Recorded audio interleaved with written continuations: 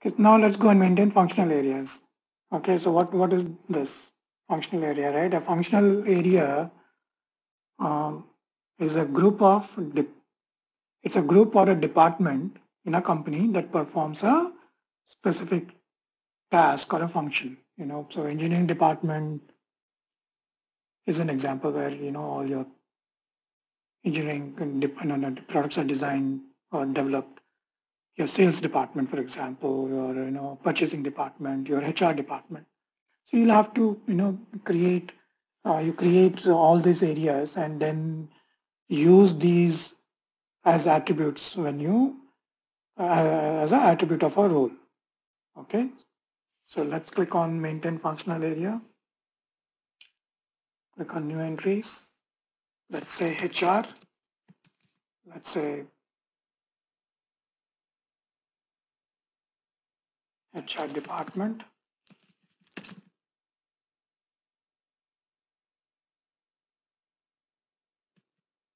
Attributes HR. And here, see, you can, depending on the group or, or the company, you can assign the company. Okay, we only had created one company, so we only got only one. But if you have multiple companies, you can say, okay, which department belongs to which company. Okay, so let's go and say sales.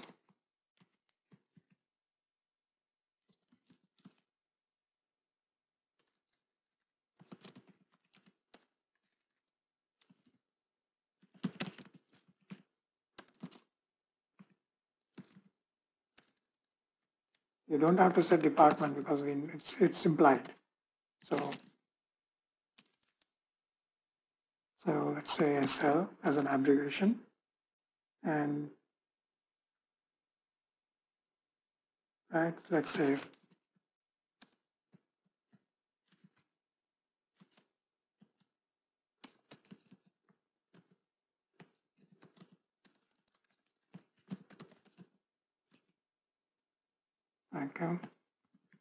F5.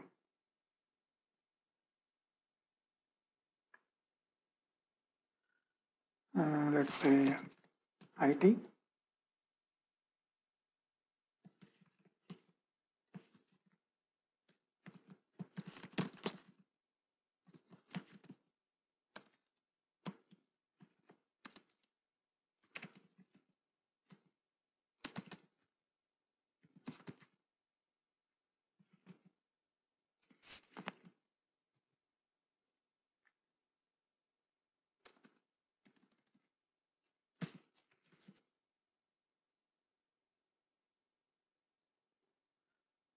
Okay, so you can create like this. You can create or add whatever departments you have in your company. So for example, another one you could do is support. Let's say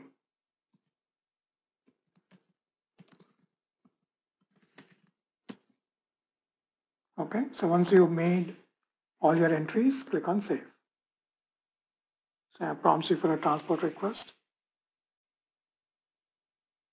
Put it in a transport request. So what does it mean? What is a functional area?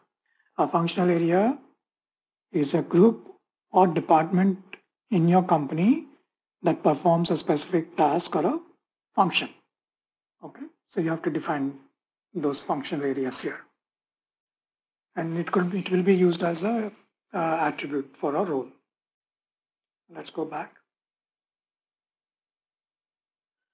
and now we'll see the organization level mapping.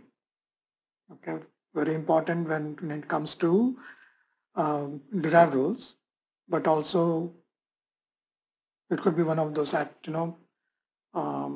attributes that could be used in MSMP for your process flow, the approvals flow. So let's see how do we define organizational level maps.